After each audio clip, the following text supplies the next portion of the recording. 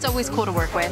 Unpredictable, of course, but that's why it's exciting, is because you never know what's gonna happen. Luckily, everything went perfectly and everyone was totally safe, but there's something about being on like a show that works with stunts and weapons, but then things like setting cars on fire, it's like giant kid playtime. Yes, absolutely. It's like scale this fence. Oh yeah, and then avoid the car on fire and watch the person roll off your car. So to get a car ready for stunts to set on fire, we have to drain all the fluids, including the gas tank. We don't want gas to catch on fire on set. We put some fireproof or fire-resistant cloth in over the seats. We had 4 different burners in there, and they're all running on those propane tanks that are sitting out there. So that's what we are doing most of this day. There's a lot of stuff going on. There's fire, and there's walkers, and there's a lot of crazy stuff.